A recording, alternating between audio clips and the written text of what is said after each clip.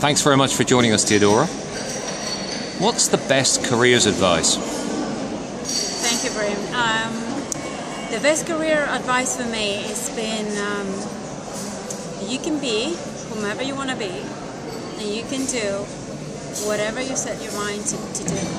Now, us as corporate people, or thinking about how we can do better, we think about working on the areas of development and improving our weaknesses. Now, for me, the gem of this has been that you can focus on your strengths and your talents and work through that, and then you will find the passion, the heart to do your job.